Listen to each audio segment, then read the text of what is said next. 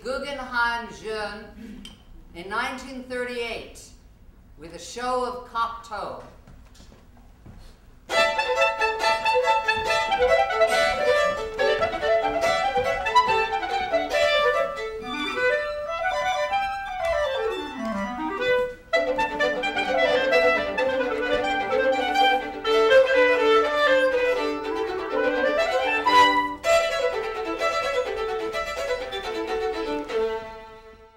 My motto was by a picture a day.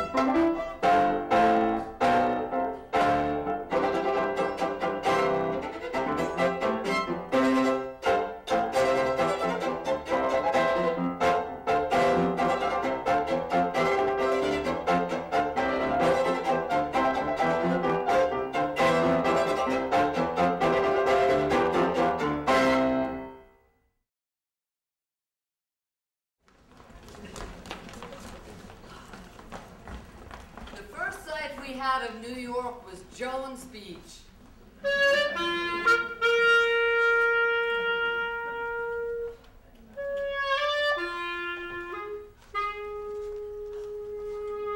We were 11 people, one husband, 2 ex-wives, 1 future husband, and 7 children.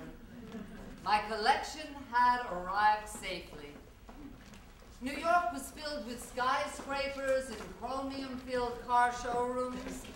America had become surrealist.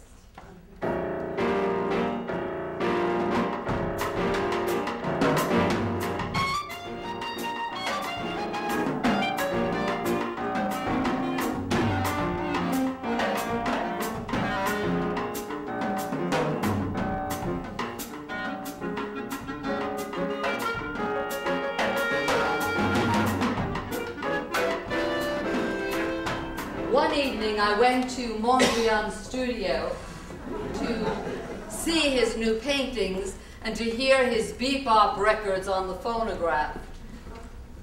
He kissed me. I was surprised to discover just how strong he still was at 72. He kept moving strips of paper with which he was planning a new canvas. He asked me just how I thought it would look best.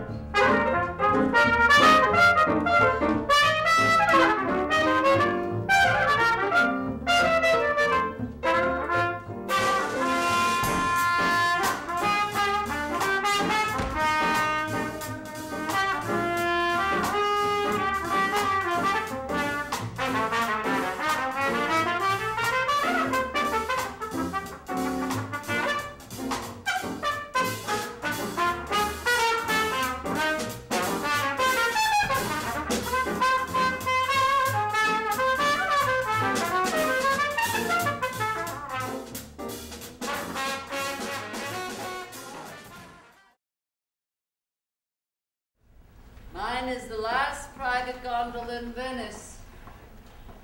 It was made to order. It is beautifully carved with lions. Every afternoon, during the warmer hours, at sunset time, I take a 2-hour ride which is sacred and with which nothing must interfere.